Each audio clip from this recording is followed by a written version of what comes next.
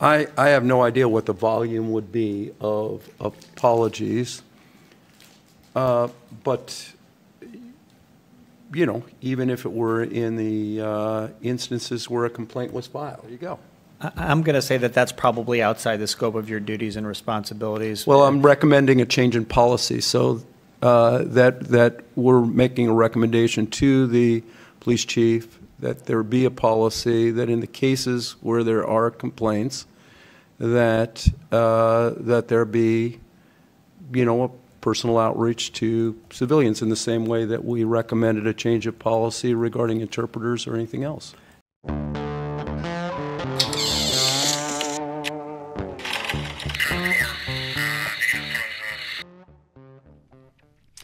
Alrighty, so the video for today, the topic that we have, I'll get his face off the screen so you just have to look at my ugly mug.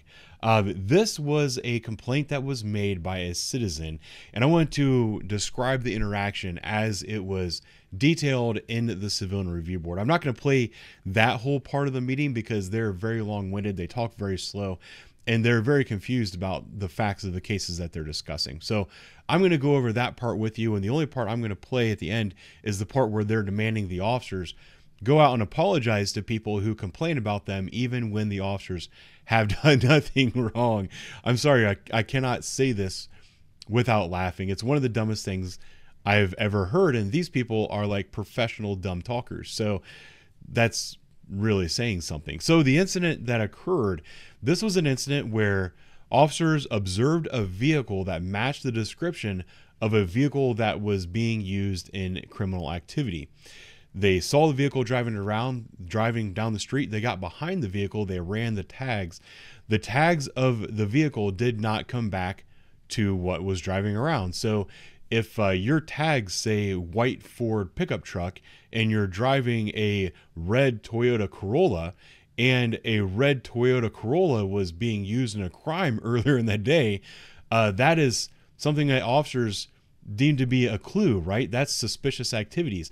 And the officers, this is what we ask police officers to do. We ask them to act in this case, try to apprehend the suspect or get to the source of the criminal activity. In this particular case, I believe it was a situation where the license plates were stolen on one of the cars, something like that. I can't remember. Well, they didn't even go into the very, very specific detail, but it was something along those lines. So the officers did a felony stop on the vehicle. A felony stop is when, you know, the car is stopped up here. You have a couple of cruisers behind the car.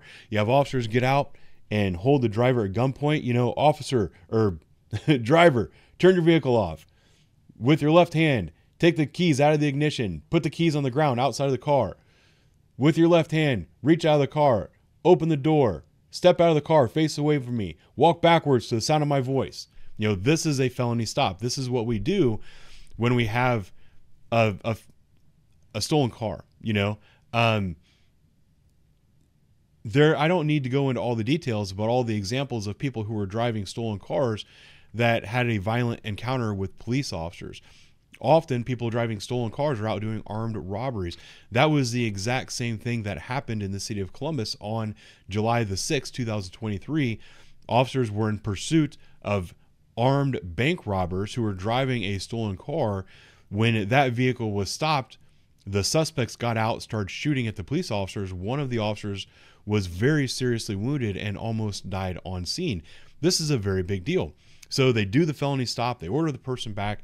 The person's complaining, look, I didn't do anything wrong. I don't know what this is about. The officers go, they run the VIN on the vehicle. It actually came back to the person that was driving the car. And what happened was somebody stole this citizen's license plates. They then put fictitious plates on that person's car. If you don't check your rear license plate every time you go out and get in your car, you're going to be completely unaware of this.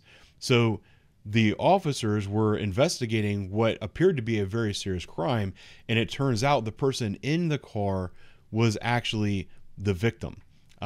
So when that person was upset about what happened, they filed a complaint. The officers were exonerated in this circumstance.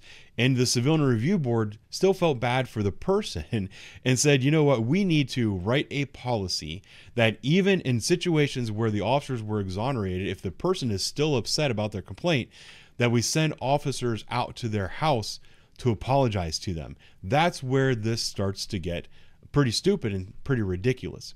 Now, one of the things that occurred was board member Willard McIntosh. He said, you know what, I'm not saying that we need to send someone out after the fact. What I'm saying is that the officers on scene, when they do something like this, if they make a simple mistake, you know, a good faith error, that they should just apologize to the person that it happened to, and that would de-escalate the situation, and this person would not call and file a complaint. The mistake that board member Willard McIntosh, who allegedly used to be a police officer, the mistake that he's making is he's assuming that the officers on scene never apologized to people in those cases. What I was trying to get to is that those officers, while there on scene, after figuring it out, they can do the apology, not necessarily waiting for the sergeant or the lieutenant or commander to come out. Those officers, once they find out that that's a mistake, then they themselves can take the time, just like they were taking the time to pursue or effect an arrest on a felon. They took that time, so maybe they can take 5 or 10 minutes to explain and teach and make her aware of what they did and why they did it. And maybe that would result in the person not complaining. I was having a discussion with a civilian about this the other day. They brought a video to my attention. I can actually bring that up right here. This is a situation, I don't know where their faces are going to be. This is a situation where the wrong car was pulled over. I forget what state this was in, Arizona maybe. I'm going to play a little bit of the video here for you. But it wasn't a completely different scenario. You know, the person who's making this video is an asshole. He's got 250,000 subscribers, so if I say that about him, it's probably going to generate some heat that's going to come my way, but I'm assuming all of his videos have an anti-police stance. And it says, officers conduct huge traffic stop off of 6th grade level educational mistake. So you already know his perspective on this. This was a situation where officers in whatever state they were in, I can't remember the state, doesn't matter for this cases, but they were patrolling an area. I think it was like a casino area, and they saw a Dodge Charger leave the casino.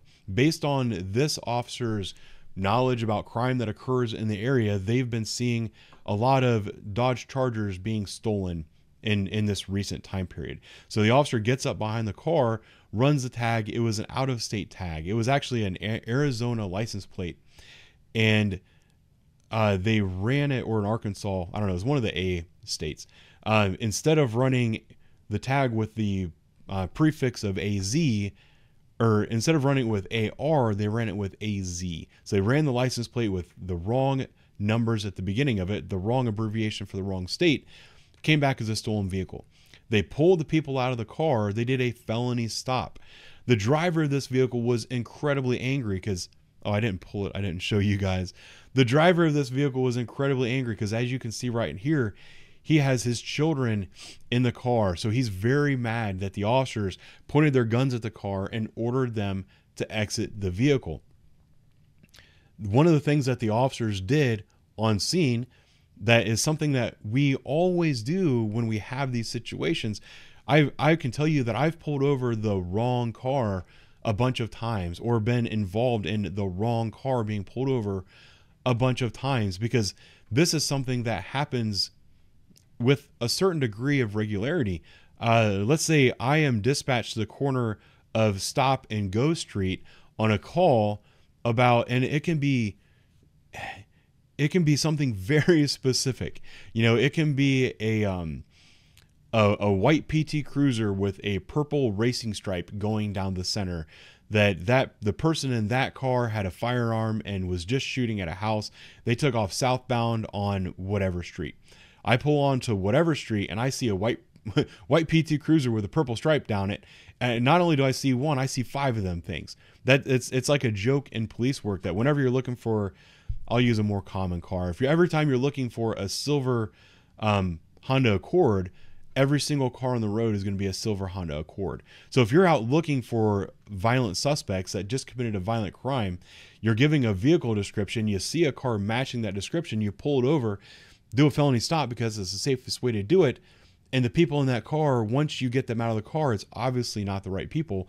I've pulled over grandmas before. I've pulled over all kinds of people. We get them out of the car as soon as we realize the mistake or realize that they were not the people that we were looking for. We go up to them, we apologize to them like, hey, look, you know what? I'm so sorry this happened. Here are the circumstances about why we pulled you over. Thank you for cooperating. We obviously we don't have anything that we need to detain you for anymore. Please go about your day. Again, I'm sorry this happened. I've done this hundreds of times probably. And I've never had a complaint go to Internal Affairs or the Inspector General when I have had this kind of thing, because we're pretty good generally at apologizing to these people, making them feel better.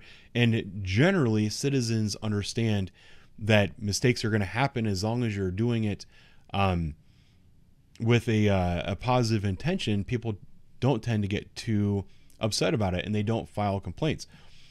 This situation was the same exact situation. I'll play the video right here where the officers, once they realized their mistake, they apologized to the guy. They said, you know what? I'm sorry this happened. I don't know how this happened. It was a silly error. I will own it. I'll take whatever comes my way. AR. What? AR is Arkansas, correct? I think she typed in AZ instead of AK. AR. I mean, AR. So sorry. Yes. She typed in AZ instead of AR. Yeah, I'm a basketball coach. I got concealed carry and everything, bro. That's why we told you. Y'all put a gun on my son for no reason, dog. I don't understand. She said her. Did you not run that out of Arkansas? I did. AR. Go away. I made a mistake. But just listen up. It could have went all wrong for us, though. What do you mean by that? No, it's not fun. And I'm gonna, whatever happens to me, I'll deal with that.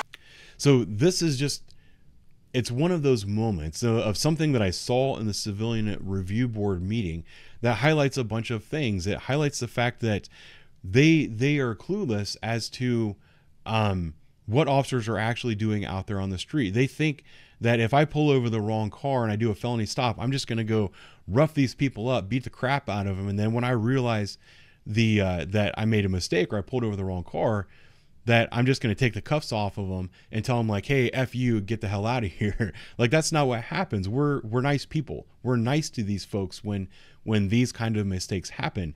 If we have somebody who we make a simple mistake, a good faith error, and that person is really upset and we apologize to him on scene, we try to explain to him on scene the mistake that was made, the reason that was made, and all of those things. If they're still upset and they go file a complaint, it doesn't mean that we've done the wrong thing. If the officers are exonerated, there's no need to go back and apologize to that person again, saying, hey, look, I'm sorry that your feelings were hurt. And I'm also sorry that we're not punishing the police officers. Like, this is a silly thing. If you watch the entire argument and discussion about this, I could bring it up. Maybe I'll make that a supplemental video and I'll put that out later. It's interesting because there's actually several people on the board who argued in support of the police officers, saying, listen, this is an honest mistake. The officers were trying to do the right thing. If there was a criminal out there committing acts of violence, driving this car with stolen tags on it, and an officer got behind it, you want police officers to stop that car and you want them to be as safe as possible when they're stopping that car. At the end of the day, that is what the police are hired to do. And you can't find fault in the police for doing that. If you start handing out discipline for officers that are making good faith mistakes like that, well, first of all, it's not going to go through the arbitration process and the appeals process, so you're wasting your breath. But secondly, you're actually discouraging officers from going out there and trying to do the right things. I don't know. I think I've yammered on for maybe a little bit too long here. This one just really kind of made me chuckle, made me scratch my head a little bit. I'm going to get out of the way. I'm going to let Pastor Nathan from this Columbus Police Civilian Review Board try to explain his perspective on this. You've already heard my perspective. That's where I'll leave it. Thanks for watching. I'll talk to you guys later. Chair, I would like to pick up on Member McIntosh's recommendation.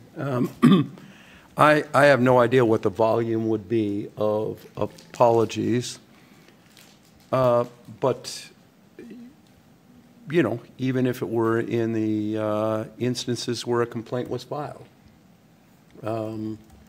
it doesn't seem to be that many that we're having complaints filed, a mistake made. We've had a few, but in the course of the several hundred cases we've gone through, there's only been a handful that I can recall. And, you know, we're here to attempt to, part of our role as the Civilian Review Board is to attempt to bridge this lack of trust, the alienation between the public and the police. And I would support, I think that's a wonderful idea, frankly, to have police officers reach out to complainants where there hasn't been a breach of policy, but there's been a violation, and so I would support a recommendation that we have, you know, a personal connection. So there you go. I'm going to say that that's probably outside the scope of your duties and responsibilities. Well, I'm recommending a change in policy, so that we're making a recommendation to the police chief that there be a policy that in the cases where there are complaints, that there be, you know, a personal outreach to civilians in the same way that we recommended a change of policy regarding interpreters or anything else. And I'd probably take some time after the meeting to discuss it with Ms. Ross in terms of like the bargaining agreement and FOP and whether that's problematic or not. Okay.